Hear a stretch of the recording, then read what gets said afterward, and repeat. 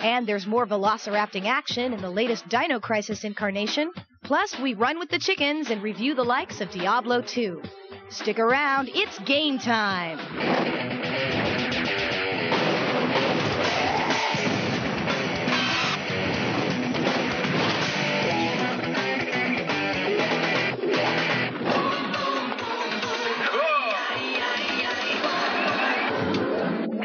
Hello and welcome to Gamespot TV at Metreon. I'm Kate Patello. And I'm Adam Seslow, and we're here among many a great game. We have Marvel vs. Capcom 2 here, Rush 2049, all safely positioned within their respective genres. Which is pretty much the way an arcade works. You play one genre at a time. But at home, things are starting to change and genres are kind of blending together. Titles like Shenmue, Black and White, Seaman, they're all hard to categorize into one kind of spot. And now we have Giant Citizen Kabuto coming out. This is a neat blend of action, strategy, and a touch of role-playing to create a gaming bouillabaisse.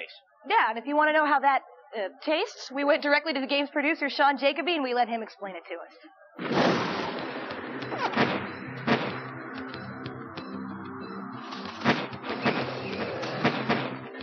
Giants is an action strategy game.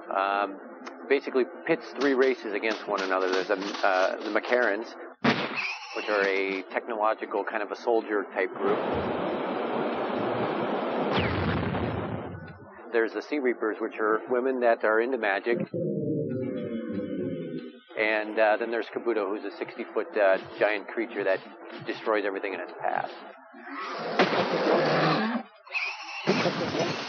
The story of Giants is the mechs basically have a ship that they're a mothership, and it needs some repairing, so they stop in on this island. I don't want to spoil the story, but basically through playing all the single-player missions, you're going to learn the story of why Kabuto's there and why you need to defeat him, and so on through the end. There's different islands, and each island has kind of a surreal kind of look to it. There's jungle settings, there's desert settings. So it's a fantasy world, but there's just a lot of vibrant colors, which is one of the neat things about Giants. It's not this dull kind of dark world. It's very alive. There's 5 islands for each race, and the way you play the learn from the beginning is you start off playing the mechs, and it kind of is going to unfold the story as you go from island to island. And each island has different missions on it. So by the time you get through the mechs, say for example, you're going to have played 15 levels or 15 different missions. So in total, when you play all 3 races, it's going to be about a total of about 45. Giants is an innovative game because it pits a bunch of different strategies for each race. There's not just one set of things you can do. In other words, the mechs are more of a technology type race. They're going to rely on guns and things like that. The Sea Reapers are more of your magic type. They're going to have to collect mana. They're going to have to cast spells to defeat the other enemies. Kabuto has to kind of figure out how to defeat the other 2 races without being killed by the other 2. So he's going to use brute force, but he also has to manage his food because food is an important source. Food is power to him. So when he grabs food, it's like a Duracell battery. And the nice thing about the horns is he can stick these creatures onto his horns and walk around. So later on, when he's feeling a little bit down on energy, he can grab a bimp off of it and eat it. He can actually grab the mechs out of the air, stuff them on the horns, and they're impaled for a while. So Kabuto is just this force. And the balancing, the biggest thing about the game is trying to balance all the races. Being only one Kabuto, it's a lot easier to control. Being 5 mechs, it's like King Kong. They're flying all around, but they're not as powerful as Kabuto. So in other words, you kind of have to work together to figure out how to defeat them. The amount of time needed to finish Giants would probably be a good 36 hours of gameplay. There's trial and error type stuff. For me, I could probably finish it in about 20 hours. But I mean, the normal gamer, there's a lot of this, I got to try that, I've got to try this. And then once again, once you finish with a single player, you can move on to the multiplayer. And the nice thing about that is once you finish the single player mode, you basically are ready to jump into multiplayer mode and just take over. I know what weapon does what, I know how to build a base. So it's also a teaching tool to learn how to play multiplayer. We're about, I would say, 80% complete on the multiplayer stuff, and then, like I said, we have a few more levels of the single player, and basically that's where we really want to tell the story. So we're trying to make that as alive and vibrant as we can. You know what? I am going to call him next time I need an exterminator. Good idea. All right. You can look for Giant Citizen Kabuto to hit store shelves sometime in the fall. And now, game news. Gambit Studios has developed an emulator for the Palm Pilot series. The emulator, called Liberty, will run almost any monochrome Game Boy title. Users can remap the buttons at the bottom of their pilots to suit the games, which can be uploaded to the pilot via the HotSync Cradle. Gambit Studios is distributing a freeware version of the emulator on its website, and a full version can be downloaded for $16.95. After months of mediocre sales in Japan, Sega has at last scored a deserved success in its homeland. The relaunch of the company's online ordering system, D-Direct, has generated a Dreamcast buying frenzy. Sales reports indicate that day one sales hit a massive 352 million yen, which is equal to $3.25 million US. If you'd like to see our Giants feature again, then come to the Gamespot TV website where you can check it out in streaming video. We also have our full in-depth interview with Giants producer, Sean Jacoby. Coming up on GameSpot TV, we step into the dark realms in our review of Diablo 2. And we review the follow-up to the sleeper hit Brave Fencer Musashi with the latest Square release, Threads of Fate. You're watching GameSpot TV.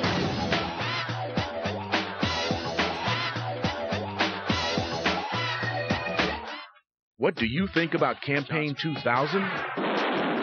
Let your voice be heard. Send a V-mail today to zdtv.com/netcamp.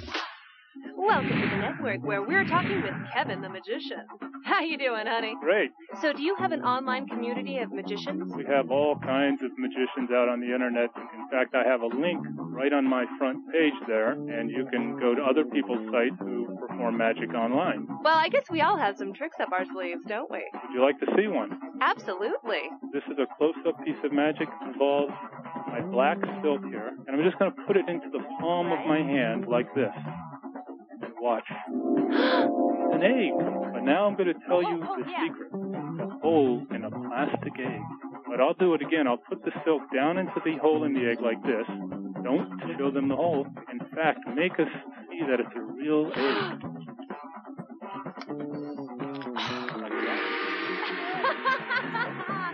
Bravo! Bravissimo! Thank you. Want to talk? Find out how at zdtv.com/Tilda.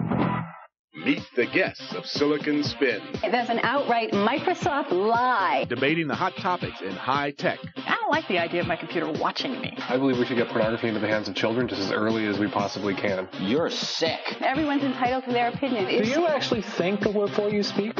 It's another fine point you're making. Thank you. It would be considered politically incorrect. I had this problem before. I don't know who to attack. Silicon Spin, weeknights at 11:30, 10:30 Central, only on ZDTV. Make e-commerce your business. ZDTV presents Working the Web, the complete guide to setting up shop online. Gary Bowles brings you the experts, trends, and tools you need to get your company in the black. Watch Working the Web, the only show for e-commerce professionals. Thursday at 10:30 Eastern, 7:30 Pacific on ZDTV. Working the Web is brought to you by UPS.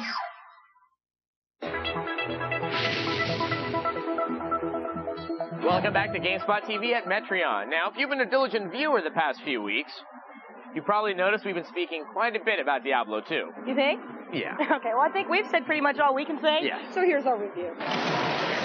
After more than 3 years in the making, Diablo 2 has finally arrived. Is it worth the wait? Well, for devotees of the original, the answer is yes.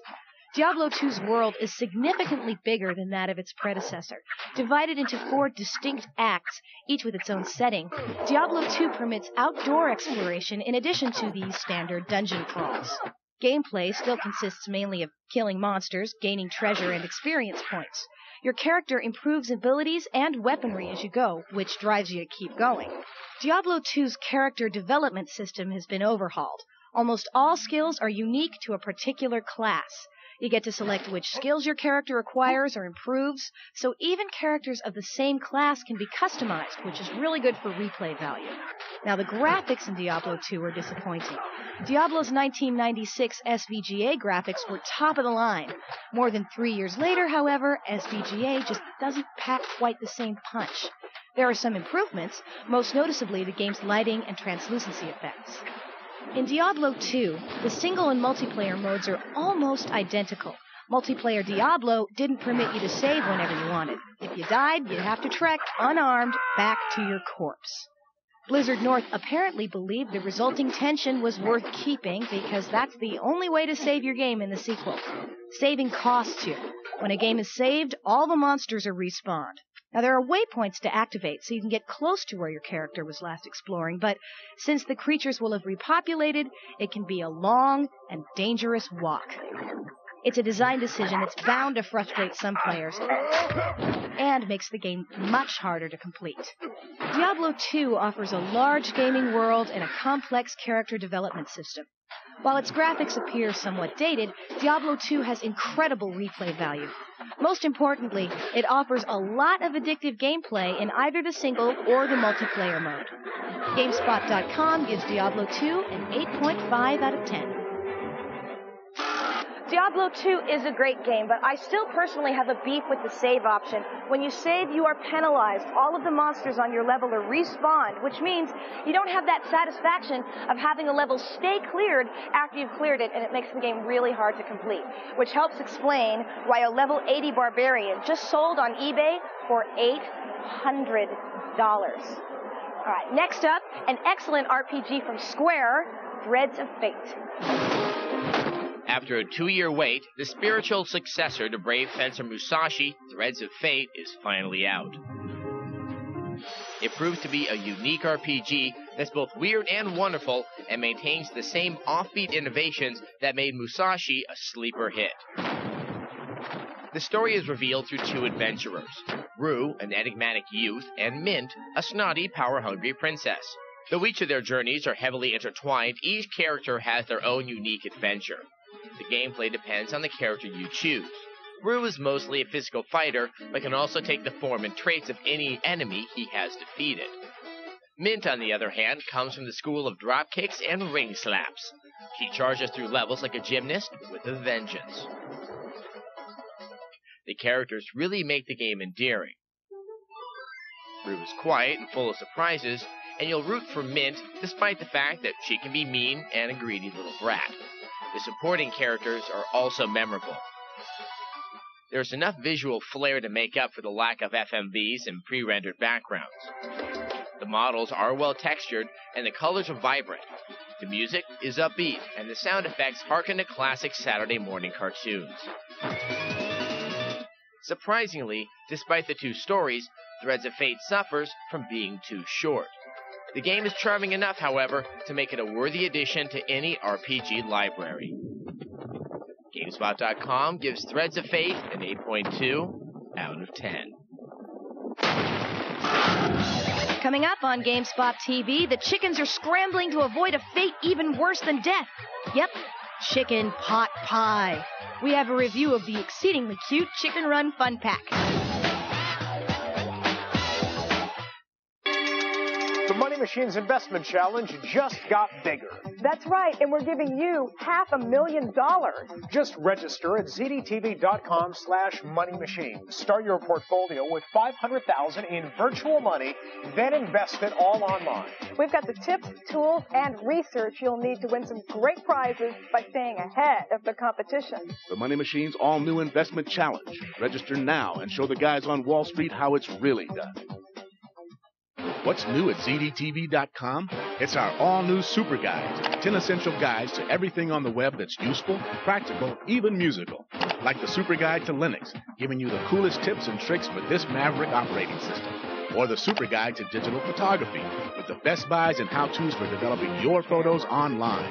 Then the MP3 Super Guide rocks the net with the latest downloads and greatest gadgets for digital audio. Check out all our Super Guides at zdtv.com now. People all around the world are using computers and the internet. All you guys on the internet, on the information highway, Log on. Log on and roll over, baby, and don't log off. Because every day is going to be something provocatively beautiful, something more exciting than yesterday. Why was the internet created? It was the highway of information. Information must be disseminated. Information is knowledge, and knowledge is key.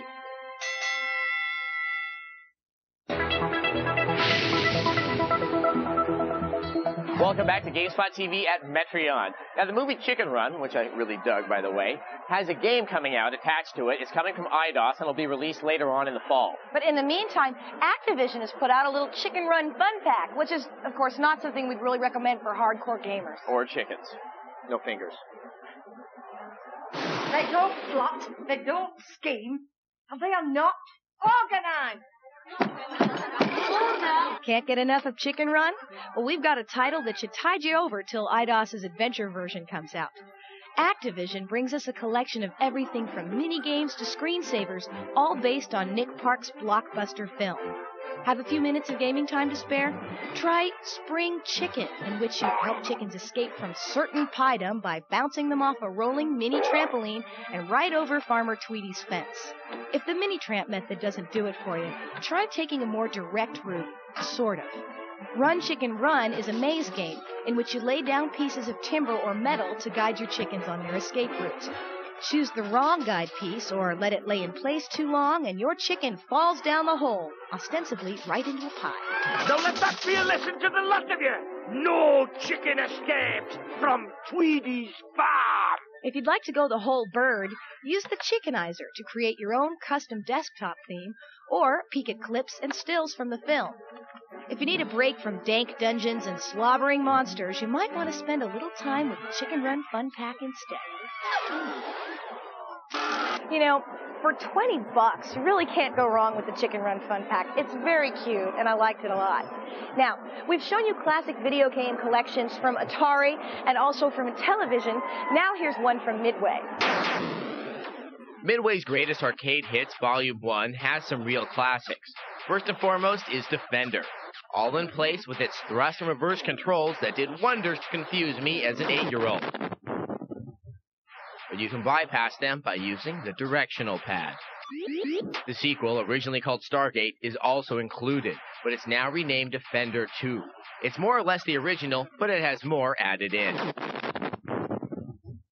A real winner on the disc is Robotron 2084, where you run around blasting the evil enemy Robotrons. The game used 2 arcade sticks, one to move and one to control your direction of fire. The 4 front buttons controlling fire in the Dreamcast version work ideally. I was very excited to see that Joust was included in the game, as they played it a lot in the arcade. Then I remembered that I wasn't very good at it. Unfortunately, it also seems a little harder, as the A button is a little harder to keep pounding than the large flat button in the arcade version. Sinistar is also very well suited to the Dreamcast controller, as you collect the goodies to fight the title beast and deal with the pesky enemies getting in your way. Rounding out the package is a game called Bubbles, something I never saw at my Chuck E. Cheese. You control a bubble that washes up debris to make you bigger, all the while avoiding various bathroom nasties like brushes and spiders attempting to foil your hygienic plans. The games are emulated and sometimes it doesn't completely work. The difference in resolution between the arcade machines and your television makes everything look a little blurry. In addition, there aren't any extras that have appeared in other classic collections. In the end, if you want a collection of classic games and don't have Midway's in one of its many other versions, this is a fine way to go. GameSpot gives it a 5.5 out of 10. I usually don't feel this way, but I really did miss having those extras on the Midway disc. The Atari Arcade Classics and the Intellivision discs had old promotional materials and old commercials to really make it feel more fun and more complete. The Dino Crisis was a very popular game from last year. It was made by the same people that gave us Resident Evil, but this time they gave their genre a more reptilian twist. And now, they're making us a sequel, Dino Crisis 2. A new dinosaur threat has once again called for the services of Dino Crisis veteran Regina. The ante's been upped on both sides, so be ready for one fierce Jurassic bloodbath. Unlike the first Dino Crisis, there are no tedious chores like scrounging for ammo or powering generators. Dino Crisis 2 will have a faster pace with running as the default. You'll spend most of your time outdoors, making it much harder to escape from packs of velociraptors. But hey, you're a member of the elite forces, so battling dinos should be no sweat. You'll take comfort in the fact that you can fire shotguns and pistols while running at full speed. And another new feature lets you execute a second attack with a sub-weapon, which can be a taser or a machete. Here, I'll show you. Very helpful for close combat. With new gameplay comes new conventions. A point system tallies your kills, which can be used to purchase various recover and offensive items throughout the game. Dino Crisis 2 is primed to bring not only the series, but the whole survival horror genre to the next level with faster, more action-oriented gameplay. Look for Dino Crisis 2 to hit stores sometime in the fall. Coming up on Gamespot TV, we review the Happy Mutant movie tie-in title, X-Men Mutant Academy.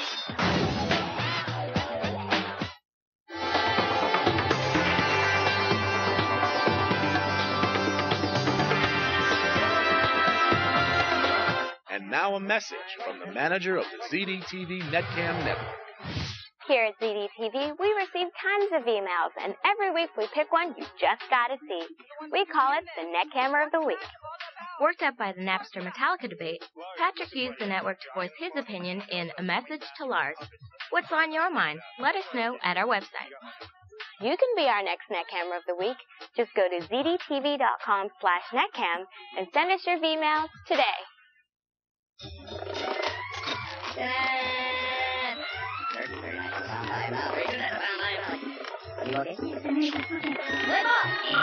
Some places are stray. Just that smell. Clean, fresh air. Oh, too much. Oh, damn. Some people are different. I'm gonna give some breakfast to my dead homies. I miss you, man. And some problems... Better open up that window. I got an idea. ...are chronic. Ice Cube. What's my code, 69? No, 68. Oh, damn!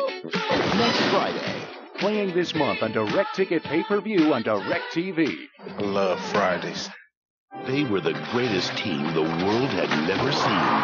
But all that's about to change. I come bearing the New York Rangers. Play against our boys. The town sheriff, the grocer, and a high school kid are playing the Rangers? This is a joke. Wait till we beat them, and we'll see who's a joke. From producer David E. Kelly and Jay Roach, the director of Austin Powers. Do not give these guys too much respect. Anybody here tired? No! We're in this game! Mystery Alaska. This month on Direct Ticket Pay-Per-View on DirecTV.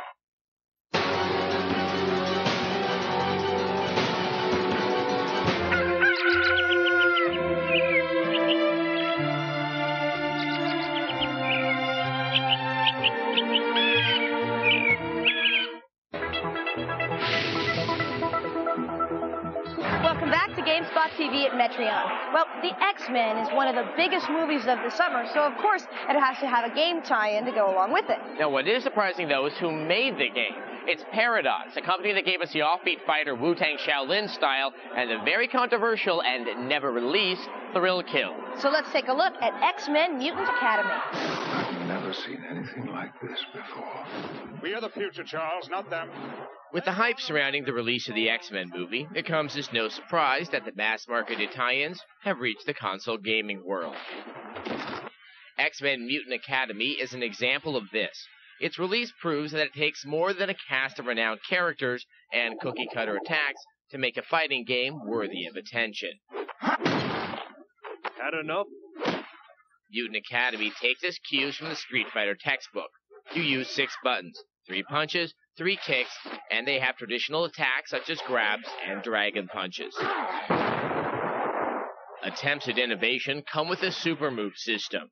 3 different supers are charged up with 3 different meters, allowing for a variety of attacks depending on how you manage your meters.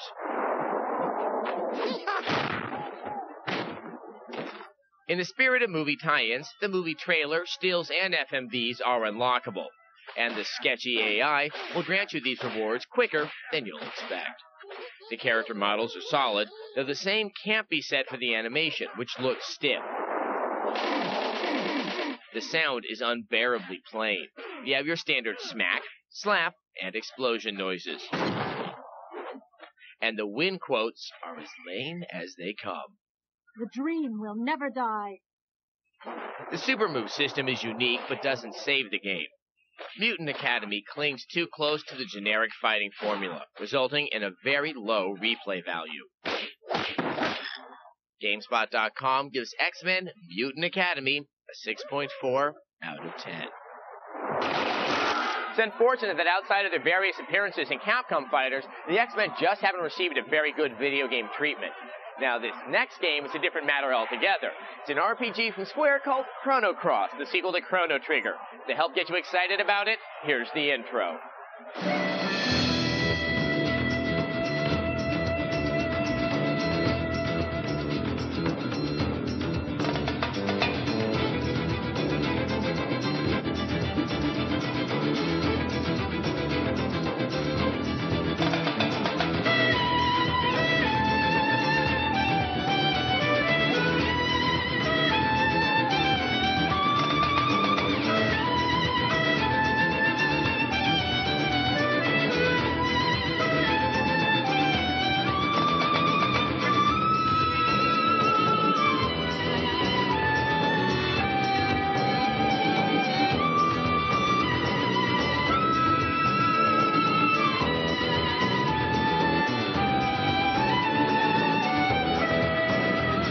You know, grind session is a lot of fun, but you shouldn't have to try so hard to be cool.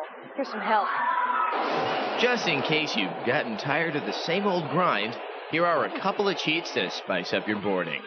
To acquire all tricks, pause the game, and then press down, left, up, right, down, left, up, right. To unlock level 8, go to the big gray ramp with the blue streak on the bottom that's in front of a wall. Go off the ramp and do an air trick. If you hit the wall in the middle of the trick, you will land it perfectly and get full points. And if you get all keys, photos, and coins in both wings of the Dream House, you'll unlock Master AO, the ultimate skater.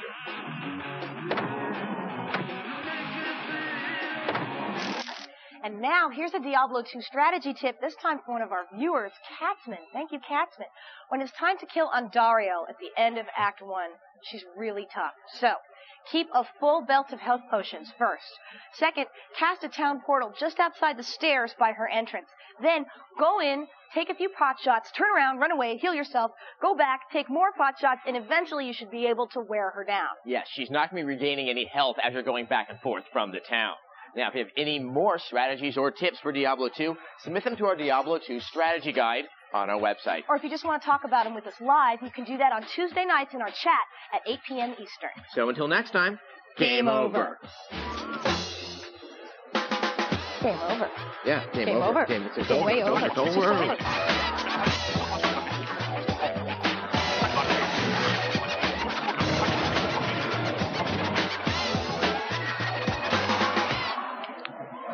We're doing good today.